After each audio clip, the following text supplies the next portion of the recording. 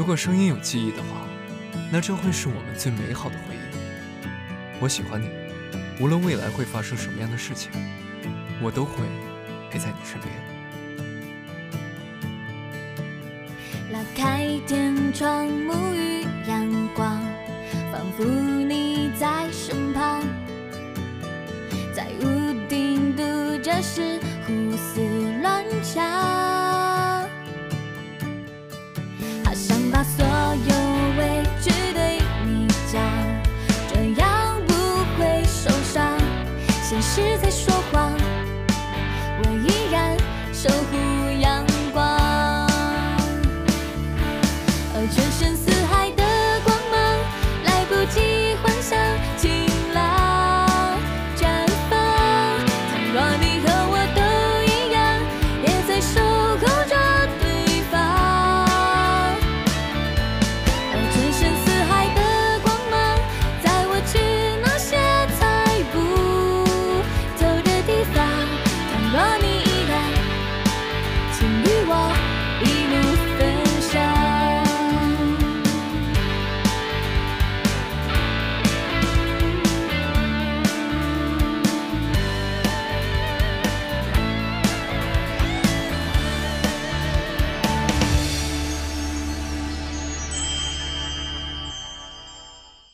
做动漫呢真的很辛苦，但是还好，我带着我的团队做出来了，这也算圆了我自己的一个梦想。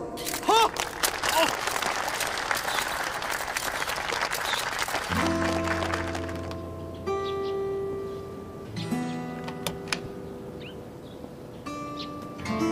好，那接下来啊，我希望大家能最热烈的他什么时候升总导演了？有请我们风铃新任的 CEO 梁一川先生上台讲话。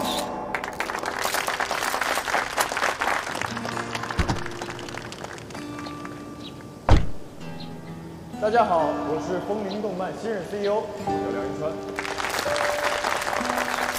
很荣幸的向大家宣布，六爻将在下个月正式上线，并且由我担任导演的第2季也即将全面启动。六爻的成功离不开我们优秀的配音团队，现在让我们用最热烈的掌声欢迎他们上台。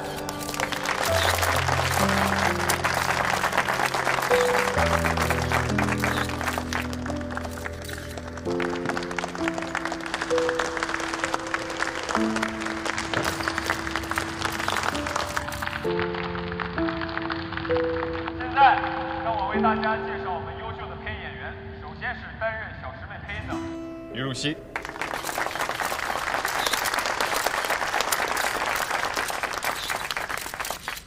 大家好，我是于露西，在六爻中为小师妹配音。很高兴大家通过六爻认识我，喜欢上我。但在这里，我最要感谢的一个人是我的师傅，他就是六爻的总导演林楠。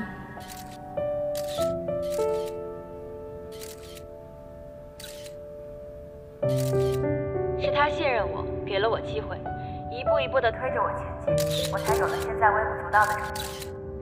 他把自己所有的心血都付出在了六爻的身上，但他的名字却没有出现在自己的作品上。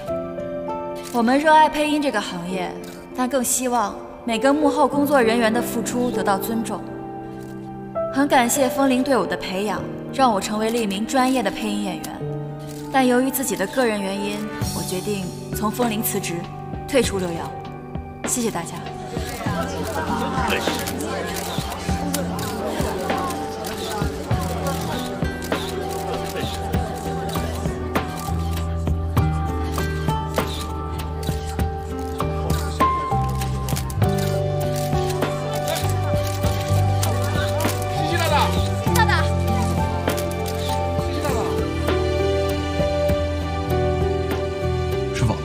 不去机场，去另外一个地方。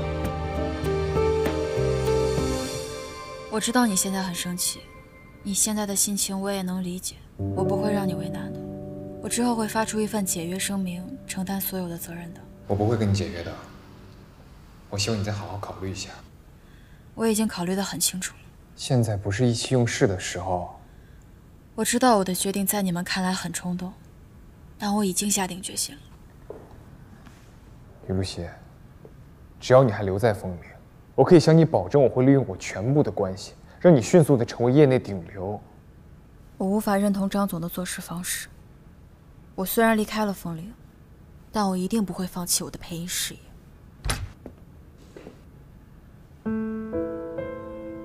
我单独跟他聊聊。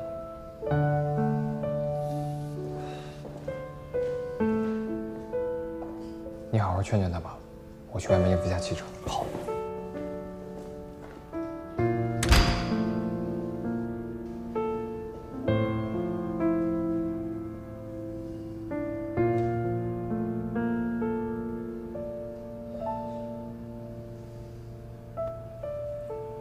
刚刚来的路上，我已经跟周娜都说好了，他会跟张总说，你在堂上说的那些话都是为了给六爻制造话题，是我们事先安排好的。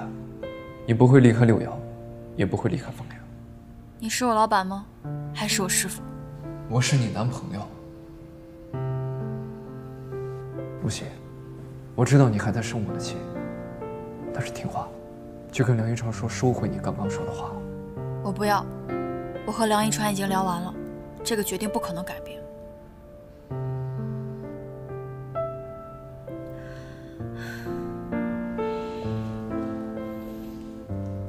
你牺牲了自己，成全了我和整个配音团队。我不想承担这么大的恩情和包袱，我只想分担你的压力和痛苦。林南，你懂爱情吗？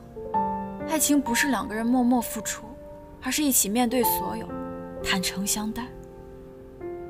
我觉得我们都需要冷静一下，好好的想一想。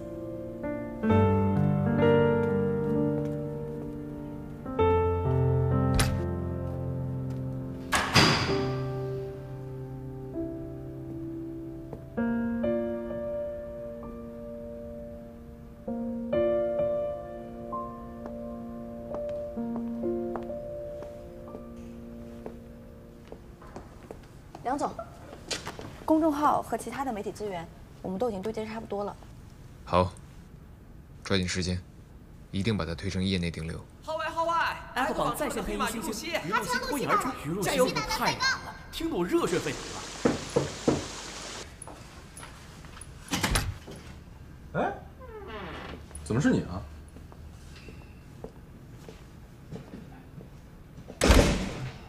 你不是去北京吗？哎，不想去了。那你来找我干嘛？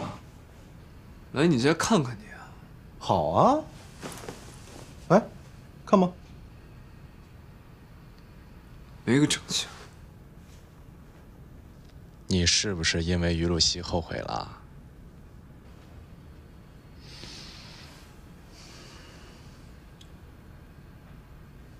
我因为他不想去了。好事儿啊。那你应该去于露西家呀，来我家干嘛？这不是他生气了吗？这不是来问问你该怎么办吗？你看，也就这事儿能来找找我了。女朋友生气了，得哄啊。我当然知道得哄，可怎么哄啊？兄弟一场，我给你出个主意啊。这招啊，本来是我给娜娜准备的，但是我们俩现在这如胶似漆的状态，基本上也是用不上。什么东西这么神秘？这招叫知己知彼。晚上你用这个 APP 联系工号985，我会安排于露西在那边跟你通话，你呀就暗中问一下她怎么才能原谅你，这不就结了吗？这能行吗？你不懂，这叫浪漫。羊毛卷小姐姐加油，我们都是鱼粉。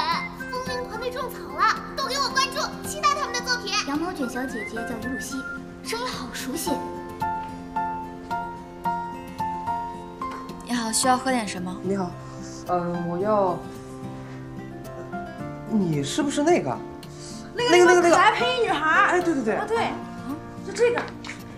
这个是你吗？是这个呀。不客气，主人，你的咖啡好了，慢慢享用哦。是我。啊，真的是你啊！那我们合张影吧。来，他还是六爻的配音演员。对，来，来，我们先合张影。不是大大能跟我合张影吗？不是大大，慢点，我们先来了。为他签名吧。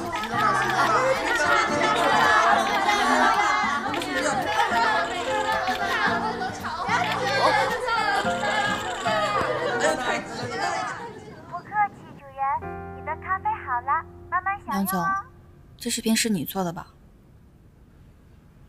你火了，恭喜你。但这都是你在帮我。哎，这可真不是。我呢，只是把你的视频放到了网上，没有做任何的手脚。至于能一夜爆红，你靠的是你自己。我只是没想到，我真的能火。怎么样，开心吗？说不开心那是假的吧？终于我也得到了别人的认可了。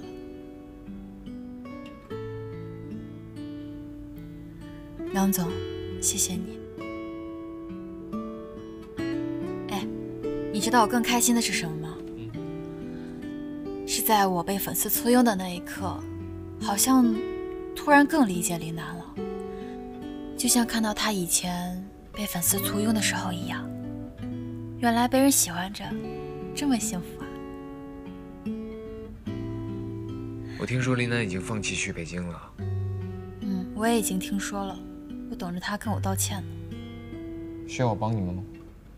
还帮什么？帮你们和好。这个真不用。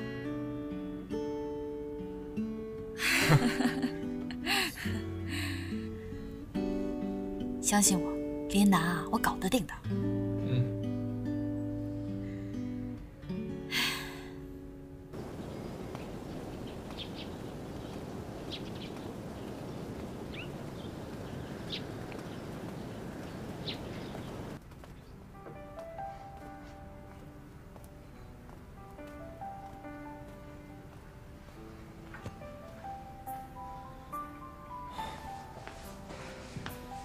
哎呦，你说你怎么找这么个犄角旮旯的地儿啊，林夕？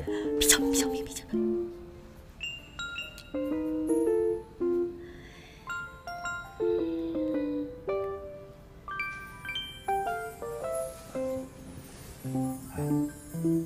我知道你红，但也不至于这样。别提了，我这一下子突然成了公众人物了，还挺不适应，特紧张，感觉连私生活都没有。现在知道人家梁一也不容易了吧？还真是。今天找我来干嘛呀？对了，是这样，我一个哥们儿呢搞了个公益活动，想请你去做一天电台 DJ。这个求助热线啊，他打进来的都是一些心理啊或者情感上有问题的青少年，你就帮着给疏导疏导就行了。算了吧你啊，自己都一堆情感问题没解决，那我还帮别人疏导？对呀，所以才找你去啊。你看，你帮别人疏导问题的同时，不也疏导了自己吗？哎，麦大最热衷于做公益事业了，你不得追随他的脚步？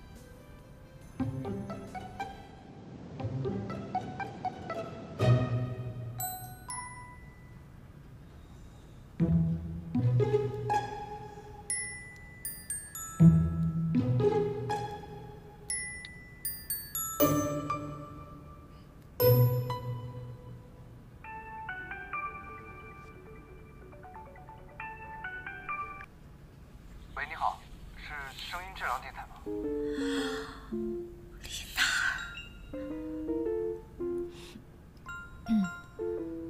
先生你好，这里是声音治疗电台，请问有什么可以帮到您的？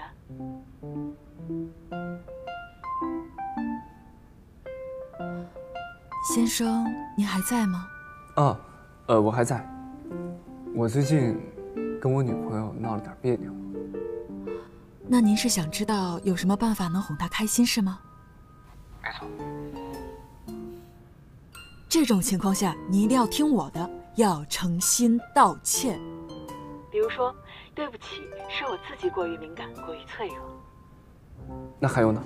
还有自尊心太强，容易犯轴。那没了？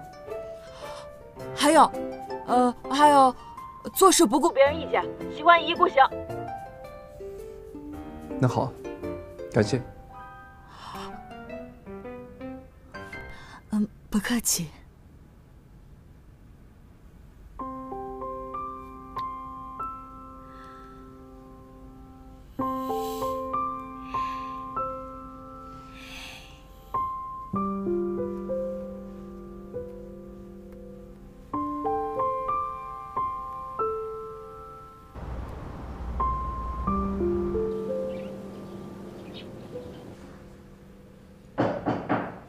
姐。哎呦，谁呀？让我们家娜娜这么辛苦，这么晚才工作啊？你怎么来了？我来接你下班啊，人家都下班了。我下不了班了，我一堆合同没改完呢。你一直耗在这儿，这些问题又能解决了？解决不了就熬到解决出来为止。如果实在弄不出来，就说明我能力有问题。哎，我不许你这么说自己啊！你在我心里永远是最优秀的。行了，你先回去啊，别等我了，先回去吃饭。那这些问题要是永远都解决不了呢？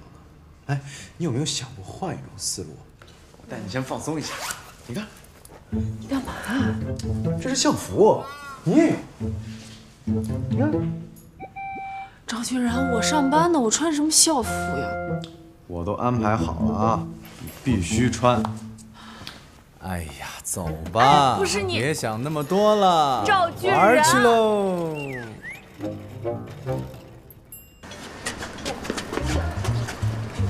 哎呀，你有什么不好意思的呀？遇到熟人怎么办？你都到街上了，还怕什么呀？走吧。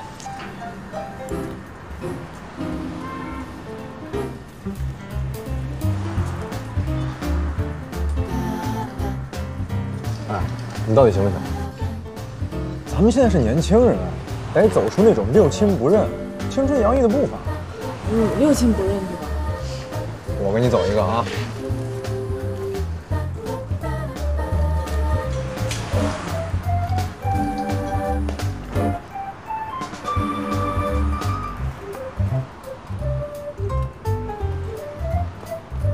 跟上！帅呀！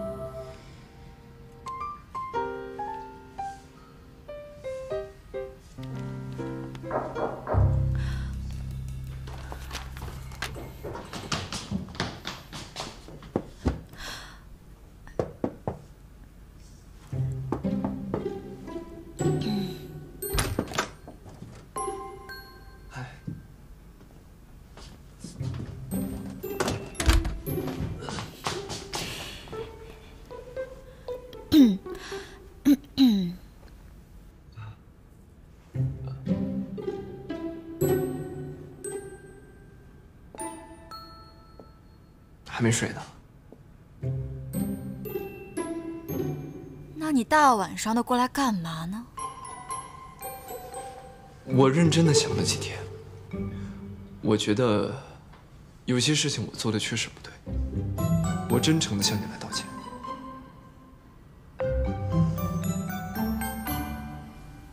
大吧。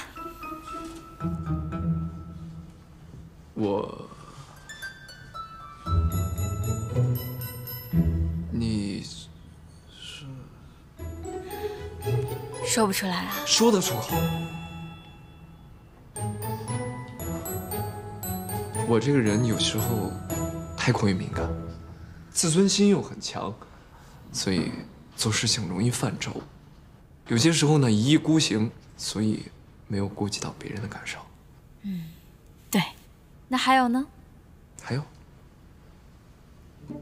没了？不是，你这些话我听着很耳熟，林楠，你大晚上的过来是来敷衍我的吗？不是，现在先别生气。还有，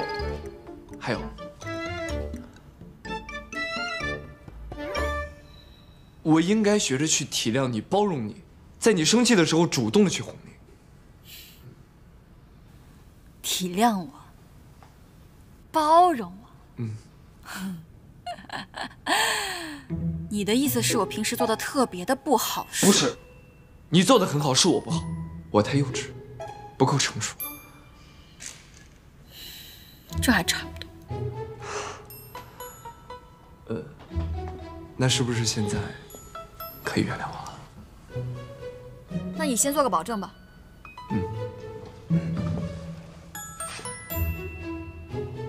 我保证，绝对不会再有下一次了。下次？不是，没有下一次了，没下次。可是你上次也说你下次不敢了。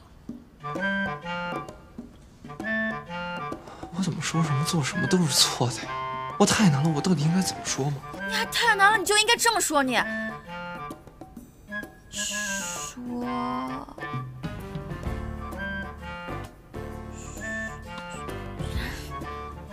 你就应该说，宝贝，你怎么会有错呢？要错也是我的错，我能碰到你这么一个愿意改正我坏毛病和坏习惯的好女孩，我没有去珍惜，我真是太不是东西了，我。明白了吗？明白了。说，重复一遍。宝贝，宝贝什么来着？为什么？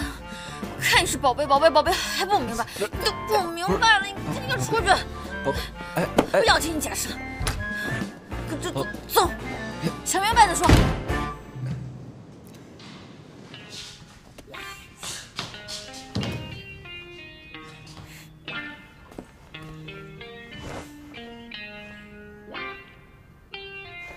宝贝什么？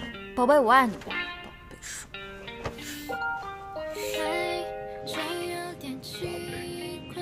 宝贝，你怎么会错呢？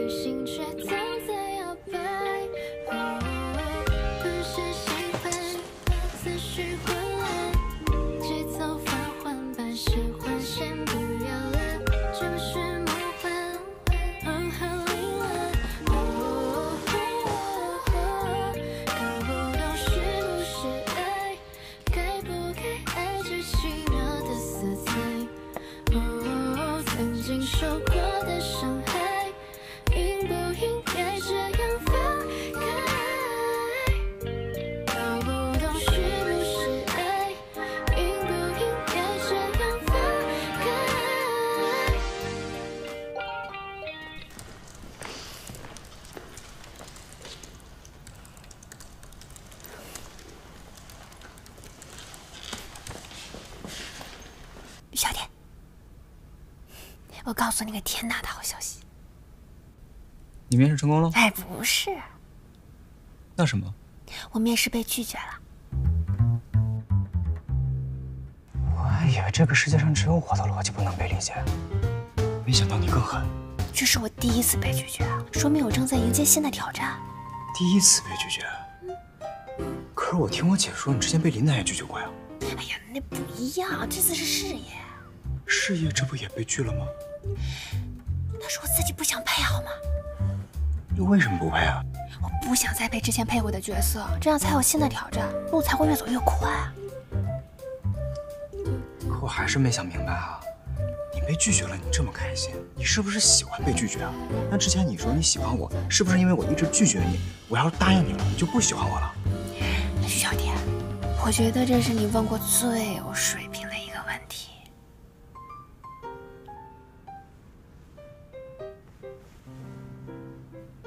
那你想知道答案吗？那你答应我一个试试呗。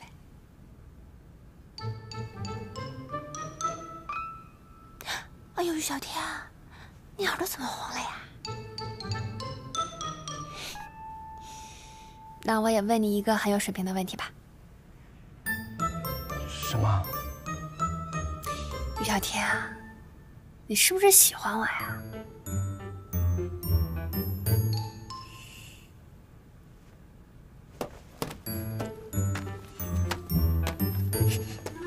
于小蝶，你是不是喜欢我？你是不是喜欢我呀？你是不是喜欢我？是不是喜欢我呀？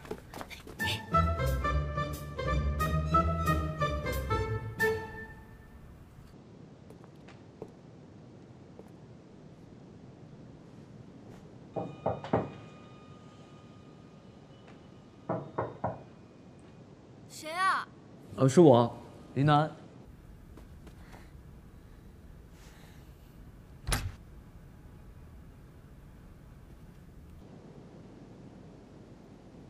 我错了。我知道了。我带你去个地方。现在？你知道带我干嘛呀？马上就到了，别着急啊！注意脚下啊！抬右脚。准备睁眼了，3、2、1。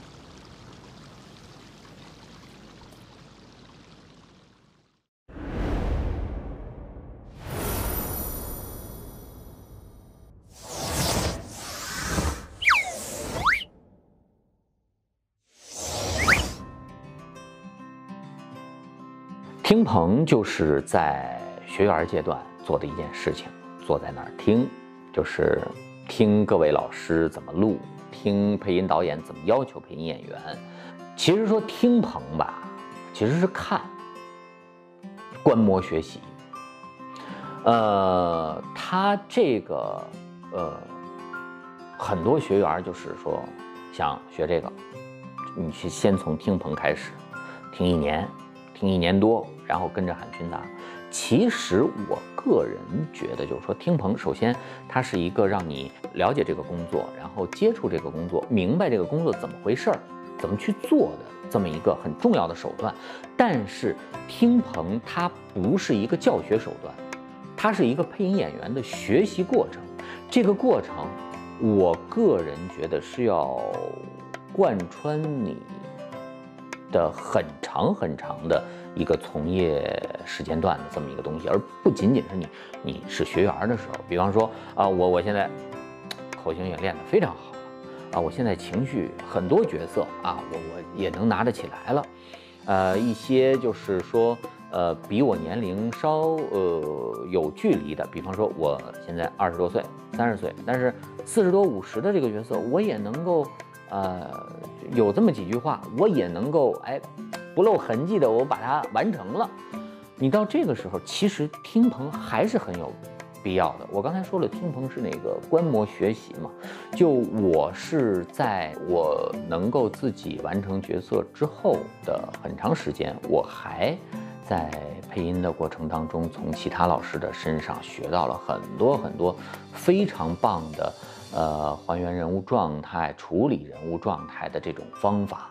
而这种方法呢，是平常如果你不主动的去看、去听、反复去想，是得不到的。所以说呢，听棚它是一个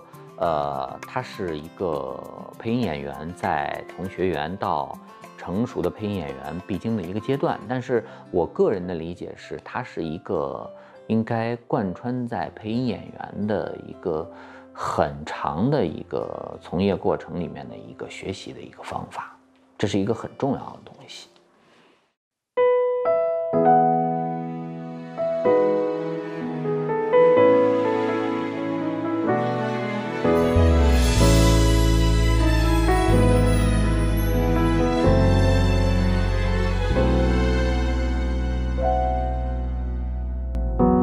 期待一个贴近时刻，我的心跳动起来，指尖触碰你的轮廓。从没想过这个结果，不期而遇的相遇，原来命运很早就注定了你无限循环这段回忆，每个故事都关于你。你像梦境降临的爱，走来色风迎了，无法阻挡的。你的眼神指引着我，悄然无声却很炙热。走来自南风迎了，那就决定了，请原谅我太过执着，只是爱你爱得太深刻。